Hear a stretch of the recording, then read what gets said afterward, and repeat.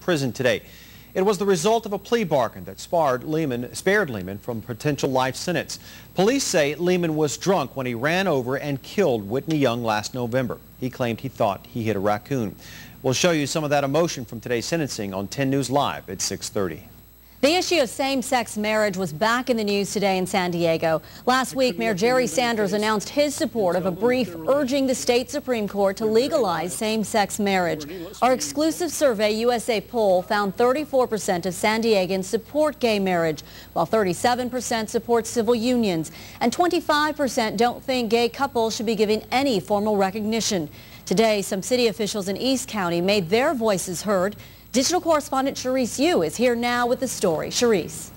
Elizabeth, East County officials and school leaders are condemning the recent actions of some San Diego City Council members. They're rallying for traditional marriage and say the mayor's change of heart is sending out the wrong message.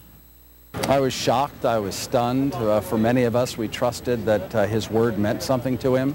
They're furious about Mayor Sanders' recent reversal of his opposition to gay marriage. Mark Price of the Alpine School District is especially disappointed of how the mayor went against voters' wishes. And when we have our elected officials, the people who are elected to serve us, go against their word, live in one way and do something completely different, is wrong. Proposition 22 passed in March of 2000 by 61% of the state's voters. It defined marriage as, quote, a personal relation arising out of a civil contract between a man and a woman. Last week, Mayor Sanders revealed his daughter is gay. He also reversed his stance on gay marriage. Price says it's sending the wrong message to kids.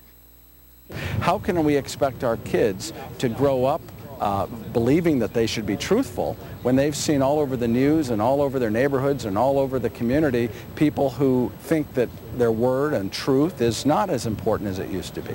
The group also made it clear they will work to remove any lawmaker or judge who doesn't uphold Proposition 22.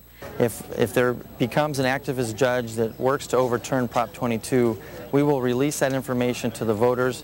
The group says it fights for traditional family values and demand honesty and adherence to ethics in elected officials. It will be interesting how this unfolds, but political analysts say they expect Mayor Sanders' announcement may impact his re-election chances. Reporting live, Charisse Yu, 10 News. A war of words between a parent and a school bus driver got physical this morning, and police are now investigating why. The incident took place in the Sept